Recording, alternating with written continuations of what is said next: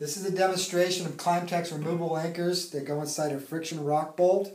First is our cable unit, which is a 10,000 pound anchor. You pull the trigger, you insert it into the friction rock bolt, it locks in. When you're done, you can pull it out.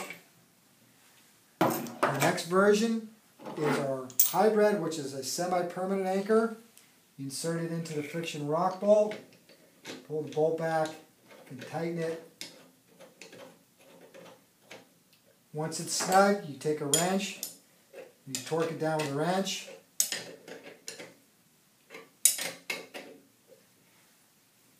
Until snug. Then you swivel, rotate. When you're done, you loosen the bolt.